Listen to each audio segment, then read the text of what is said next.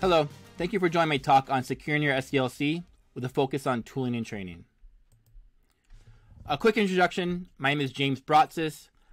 My current role is as a developer advocate and the head of product for Checkmarx. Checkmarx is an application security testing platform solution. We provide various security type of engines to run on your source code. That being said, this talk is very vendor agnostic. I won't go into any details on our product itself. So this talk is focused on adding security seamlessly into your software development lifecycle. The topics is going to be why, when, and where. There was a talk earlier about having injections using Git hooks, and I'll definitely focus on that as being kind of the best place to, initiate your scans, and exactly where you want to consume these results and when you want to actually consume these results. It's very important that you don't do it too late and you don't do it too early as well. What kind of tools can you use? So I'll go into the different various security solutions that you can use. I'll talk about policies and about how you as a developer can work with your application security team to create some kind of security policy to help enhance and to accelerate your deployments instead of being gated. You still want to have required checks, but as a team, you want to come together and actually figure out what was important to your organization and what you want to focus on. I'm going to talk about how you want to consume these results, where you want to consume these results, and I'll talk about one of the most important things as well. I saw there was another talk as well from Secure Warrior about security training and champions as well. So when you add in security into your software development lifecycle, it changes slightly a little bit. You're just adding another layer to it. So at that first stage, you're doing a risk assessment and compliance. So you're working with your legal team or application security engineers to figure out if there's any compliance things you need to worry about before you even start development. And same for number 2, while you're doing the architecture, you want to do a threat modeling session. So most people are using APIs for your applications. What are you, how secure are your APIs? Have you identified all the APIs that are going to be public that users can use, right? You want to see design risk and risk analysis where you can see, hey, these methods or this function is going to be taken in some kind of input and it's going to be sent out to some kind of database or reflected back to the user. So you can do all this before you even start, coding. And then when you start coding, during that pull request stage is really the sweet spot of injecting your tools, running codes, some kind of secure code scanning tools.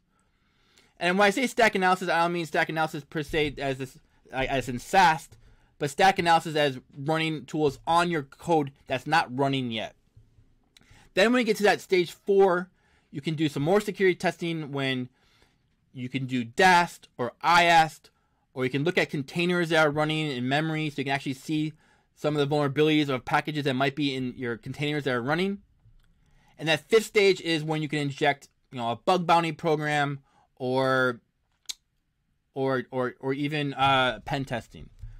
So this is kind of like what you see as a software development lifecycle, and where you should inject different stages of security. And again, you want to push it furthest left as possible. It saves you money as a developer because once it gets deployed, you have to context switch out your development to fix a security bug that might have been found by the field or by a bug bounty program or wherever that might be. And that's going to context switch you out. You're going to have to start over and go through stages 4 and 5 again. So finding everything is possible that's important to you on stage 3 is really that sweet spot.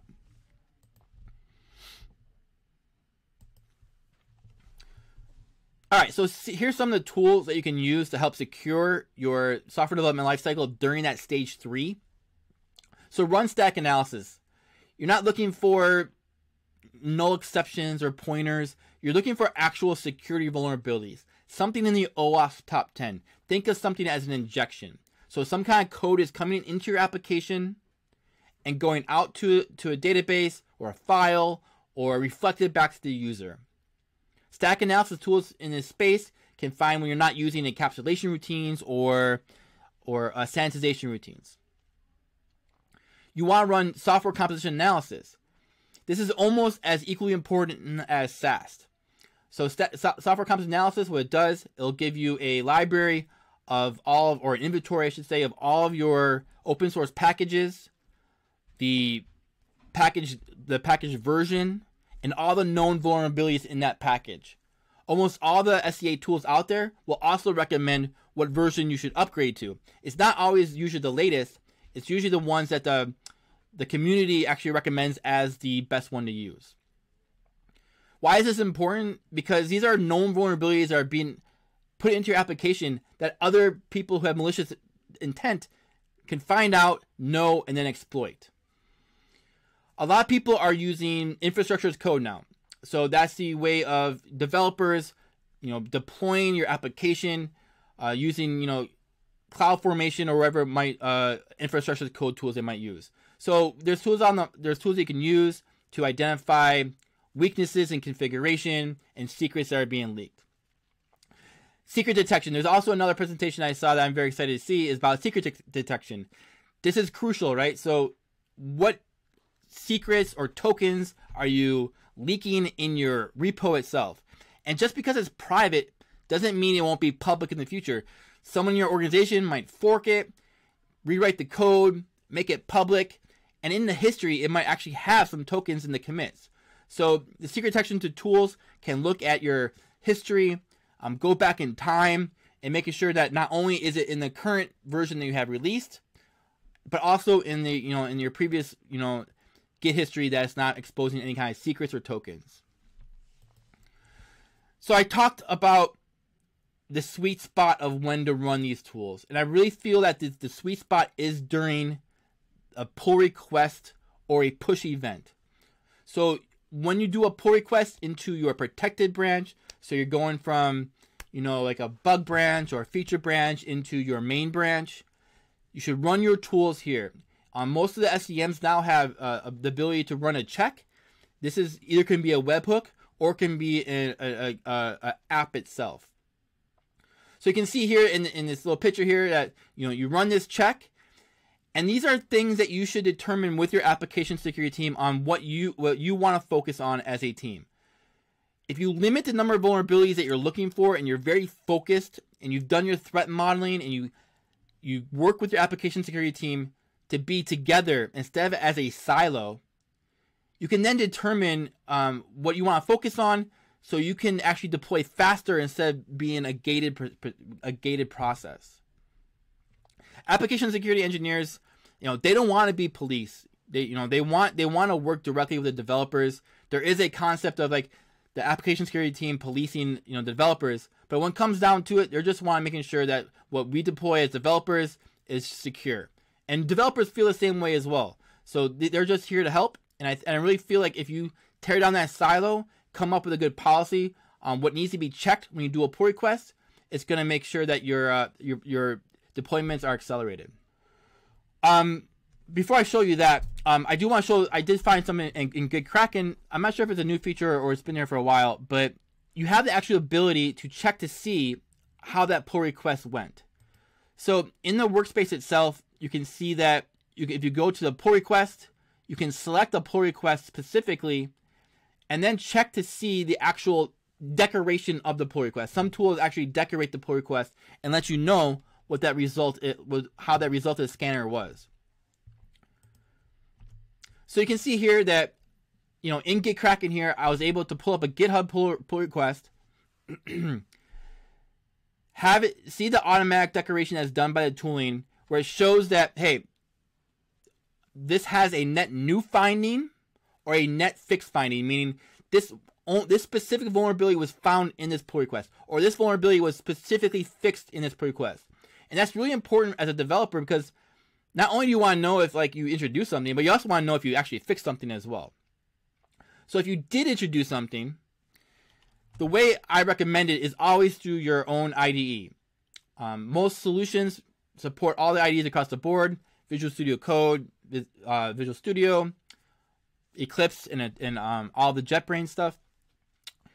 And in your IDE, you'll get information such as the ability to triage, some general information, the attack vector. As I mentioned before, you're concerned not about null exception or pointer. You're worried about data coming into your application and data going out. So usually during a SQL injection, you want if some data was not parameterized or sanitized, then it's going to show you as a SQL injection type of vulnerability. And the great thing about being in your IDE, you're comfortable with your IDE. You're using your own tools. You're not in a vendor's platform.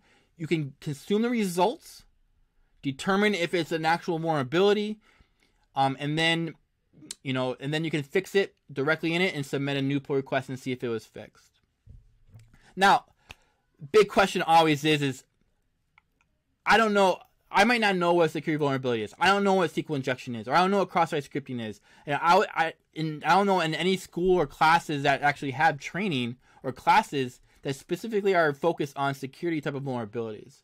So really it comes down to how your organization treats the training part of vulnerabilities.